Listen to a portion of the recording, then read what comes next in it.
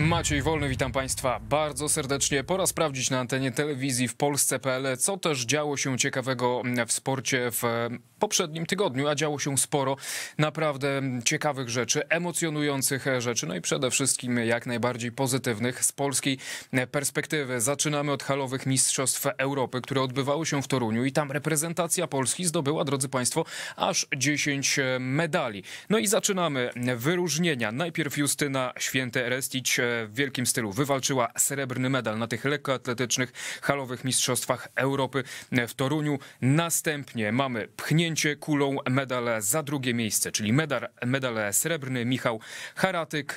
Tutaj Państwo to doskonale widzą. Kolejny medal, chociaż z drobnymi tutaj problemami, bo było złoto, później jednak srebrny medal dla Marcina Lewandowskiego, który otrzymał ten medal za bieg na 1500 metrów.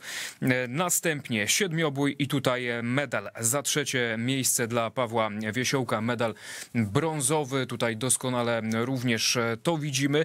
No i kolejne wyróżnienie to bieg na 800 metrów. Drodzy Państwo, medal za drugie miejsce dla Joanny Jóźwik i medal za trzecie miejsce dla Angeliki Cichockiej.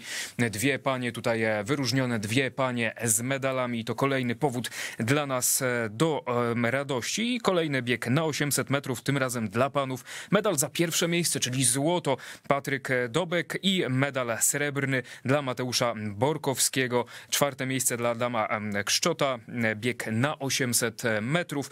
Kolejny skok o tyczce, drodzy Państwo, i tutaj medal brązowy Piotr Lisek, siódme miejsce Robert Sobera zajął. Tutaj też doskonale to wszystko widać. Oj, wiele powodów do pozytywnych emocji, do radości. No, wysypało wczoraj tych medali. No i sztafeta 4x400 metrów, medal za trzecie miejsce. Pani Kaczmarek, Hołb, Kowalik, Lesiewicz i Gaworska ten medal zdobyły. Brązowy medal sztafeta 4x400 pań. Niestety takie informacje smutne może przy tej okazji, kiedy się cieszymy tymi medalami. Przypominam, w sumie 10 tych medali reprezentacja Polski zdobyła podczas halowych Mistrzostw Europy w Toruniu. W związku z przypadkami koronawirusa, bo ten koronawirus też cały czas w sporcie jest. Polska sztafeta 4x400, ale panów, mężczyzn została wycofana z udziału w halowych Mistrzostwach Europy. Tu możemy zobaczyć tą informację, no ale to nie jedyny taki przypadek, bo wcześniej usłyszeliśmy, że Ewa Swoboda, jeżeli ktoś Ewy Swobody doglądał na ekranach podczas występów, niestety ona również została wycofana. Fatalne informacje na dzień przed rozpoczęciem halowych Mistrzostw Europy. Ewa Swoboda otrzymała pozytywny wynik testu na koronawirusa. Później jeszcze był kolejny, bo tam też było pewne zamieszanie. Jeden wynik był negatywny, drugi był pozytywny, więc trzeba było jeszcze jeden test zrobić. Niestety Ewa Swoboda, która miała bronić tytułu mistrzyni Europy w sprincie, nie mogła wziąć udziału w tych halowych Mistrzostwach Europy. No a teraz zmieniamy temat, ale pozostajemy, drodzy Państwo, przy medalach, bo brązowe medale otrzymali nasi skoczkowie podczas Mistrzostw Świata w skokach narciarskich w Oberstdorfie. Brązowe medale dla grupy skoczków. Myślę, że na Piotra Żyły, Andrzeja Stękałę, Kamila Stocha i Dawida Kubackiego tak ogólnie być może niewielu stawiało. Oczywiście w Polsce serca kibiców były gorące, no i czekały na to, co najlepsze, ale ten konkurs układał się przecież niesamowicie. No do ostatniej chwili, do ostatniego skoku polska reprezentacja prowadziła, wyprzedzając właśnie przed tym ostatnim skokiem reprezentację Niemców o 1 punkt, więc tutaj no te emocje były niesamowite. Niestety Dawidowi Kubackiemu metrów zabrakło. Trzeci medal reprezentacji Polski, trzecie miejsce reprezentacji Polski na tych Mistrzostwach Świata, medal brązowy, ale radość była niesamowita. Niemcy pierwsze miejsce, Austria drugie i trzecie dla reprezentacji Polski. Tutaj to doskonale widzimy. Niesamowite emocje. Nasza drużyna niesamowicie się cieszyła i przy tych emocjach pozytywnych jak najbardziej pozostańmy. Zmieniamy teraz temat od lekkiej atletyki przez skoki narciarskie do UFC, do mieszanych sztuk walk. Przechodzimy i Jan Błachowicz. Kto zarwał noc z soboty na niedzielę, żeby walkę Jana Błachowicza w UFC obejrzeć, ten na pewno nie żałuje. Jan Błachowicz dokonał, można powiedzieć, czegoś niesamowitego. Cieszyński książę pokonał Izraela Adesanię w niesamowitej walce. Obronił pas wagi półciężkiej UFC. Doskonale to widzimy na tych tweetach. Jest potwierdzenie tego sukcesu Polaka, polskiego wojownika. We wrześniu, przypomnijmy, ubiegłego roku Jan Błachowicz spełnił swoje marzenie. Spełnił marzenie polskich kibiców, kiedy podczas gali w Abu Zabi pokonał przez nokaut w drugiej rundzie Dominika Reyesa. Został nowym mistrzem świata w kategorii do 93 kg, a teraz ten tytuł obronił, mimo że szanse były, nie powiedziałbym nawet, że wyrównane. Wiele osób na Jana Błachowicza nie stawiało. Wręcz przeciwnie, Jan Błachowicz udowodnił, że jest niesamowitym fighterem, jest niesamowitym zawodnikiem i ta walka również to pokazała. Kilka rund, wytrzymałość fizyczna, wytrzymałość psychiczna Jana Błachowicza, no i triumf na końcu. Myślę, że warto, jeżeli ktoś z Państwa nie widział tej walki, to sobie ją powtórzyć, obejrzeć na spokojnie i przeżywać ten sukces. No a teraz kolejny sukces kolejnego polskiego reprezentanta, kolejnego Polaka, ale tym razem piłka nożna, chociaż uderzenia też niesamowicie mocne, które zachwiały i przypieczętowały sukces Bayernu Monachium, a zachwiały Borussią Dortmund. Mowa oczywiście o Robercie Lewandowskim, który się nie zatrzymuje. Tutaj widzimy wynik 4-2.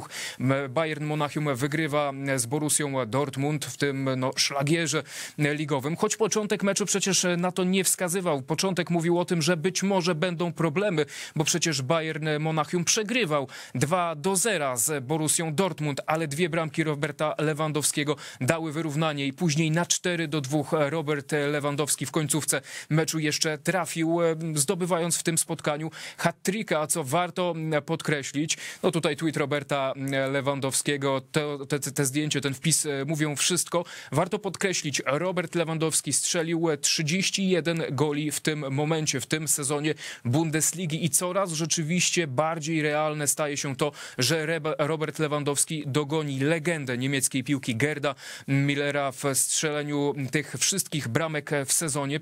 Przypomnijmy, Gerd Müller w sezonie, o ile się nie mylę, 71-72 w niemieckiej Bundeslidze strzelił 40 goli. Robert Lewandowski ma w tym momencie 31 bramek, więc gdyby teoretycznie jego statystyka dotycząca strzelonych bramek się nie zatrzymała, była na takim samym poziomie, to Robert Lewandowski na koniec być może tego sezonu będzie miał około 44 goli, czyli nawet z nadwyżką by Gerda Müllera wyprzedził. No ale jak to będzie, zobaczymy. Ja bardzo mocno trzymam kciuki. Państwo zapewne również. Oby Robert Lewandowski bez kontuzji, oby żaden tutaj piłkarz Bundesligi jakoś nie nastawał zbyt na Roberta Lewandowskiego, a na pewno już o resztę Robert Lewandowski zadba.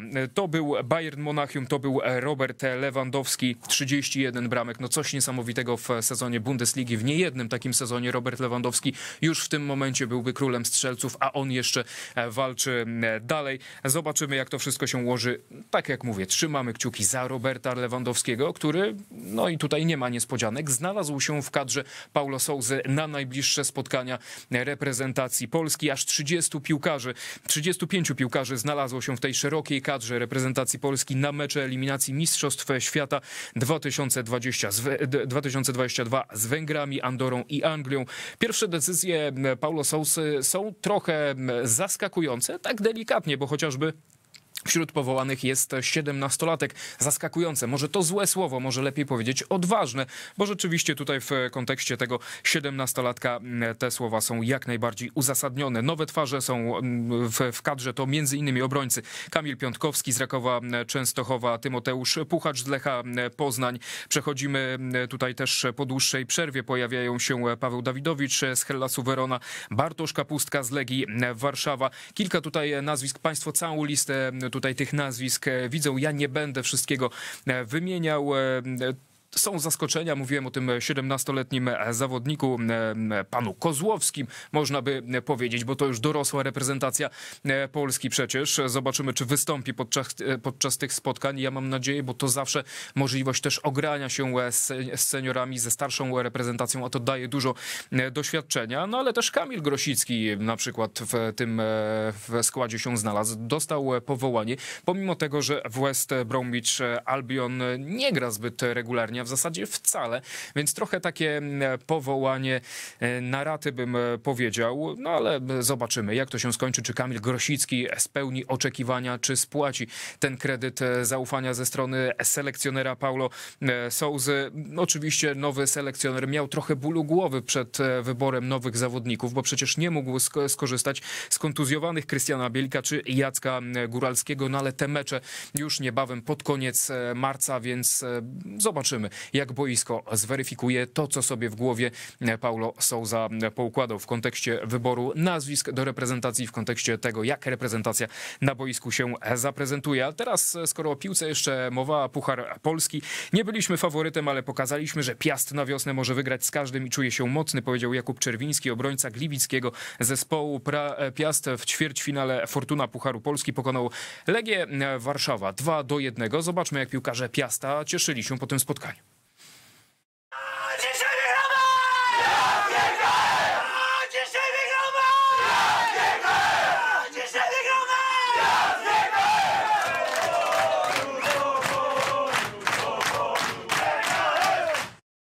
No i to jest radość, drodzy Państwo. W drugim ćwierćfinale Fortuna Pucharu Polski Lech Poznań podejmował przy ulicy Bułgarskiej Raków Częstochowa. Drużyna Dariusza Żurawia. Lech Poznań przegrała to spotkanie 0-2. No i zaczęło się tak średnio robić w kontekście Dariusza Żurawia. Pojawiały się głosy, czy on zostanie, czy zostanie zwolniony, bo te wyniki nie napawały w ostatnim czasie optymizmem, jeżeli chodzi o Lecha Poznań. No ale już w Ekstraklasie Lech Poznań odniósł cenne zwycięstwo z Pogonią Szczecin. Legia Warszawa zwyciężyła ze Śląskiem Wrocław 1-0. No Lech Poznań tutaj podobnie również jedną bramkę strzelił. Posłuchajmy, co Czesław Michniewicz po spotkaniu Legii Warszawa ze Śląskiem Wrocław mówił o postawie swojej drużyny.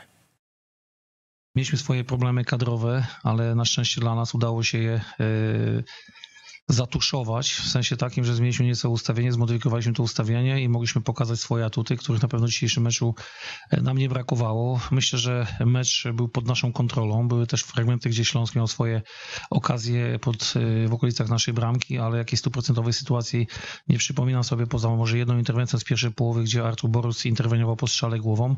My natomiast wydawało mi się z mojej perspektywy, że kontrolowaliśmy ten mecz, utrzymaliśmy długo piłkę w grze, graliśmy po naszemu, budowaliśmy akcje w taki sposób, w jaki chcieliśmy. Brakowało tej ostatniej decyzji, żeby oddać we właściwym momencie strzał, bo kilka momentów wcześniej, zanim padła bramka, takie sytuacje były. Na szczęście dla nas Paweł Wszołek znalazł się w idealnej sytuacji po podaniu chyba Bartka Kapuskiego, o ile dobrze pamiętam.